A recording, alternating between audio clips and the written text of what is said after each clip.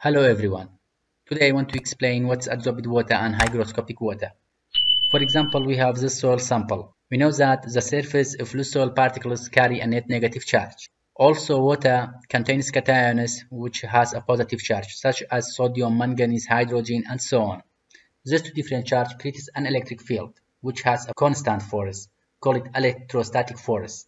And this electrostatic force is larger as the soil is finer. Whenever the soil particle is larger, the negative charge will be less. For example, the soil sample get wet by the rain and get cations, or maybe wet by the river or by underground water movement. Now our sample got cations. If we look in detail, you see the sample in saturation state. As you see, water fills the pores between the soil particle. Now, maybe the soil sample heated by the sun and a part of water evaporate. Or maybe the water joined to groundwater table. Or maybe a part of water adsorbed by the plant roots. If we look in detail, still a part of water sticked strongly around the soil particles.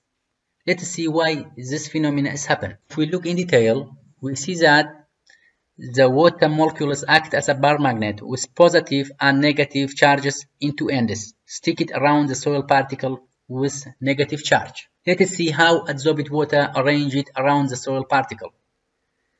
The adsorbed water arranged around the soil particle or stick it in two layers. Let us define both of these two layers and how these two layers happen.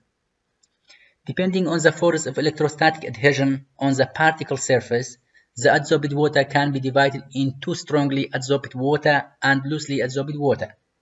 What is the strongly adsorbed water? The strongly adsorbed water is called hygroscopic moisture, means the first layer around the soil particle.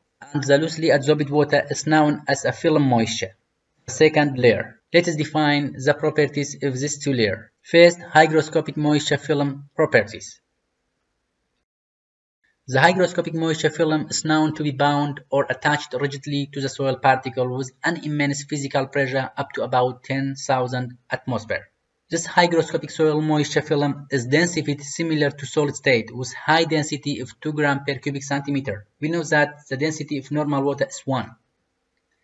It has a large viscosity and elasticity.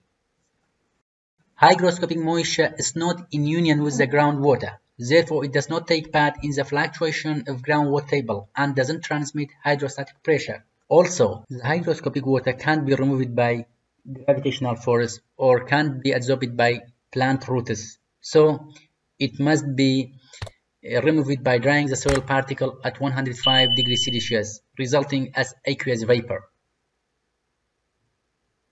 That was the properties of hygroscopic moisture film. Let us describe film moisture properties.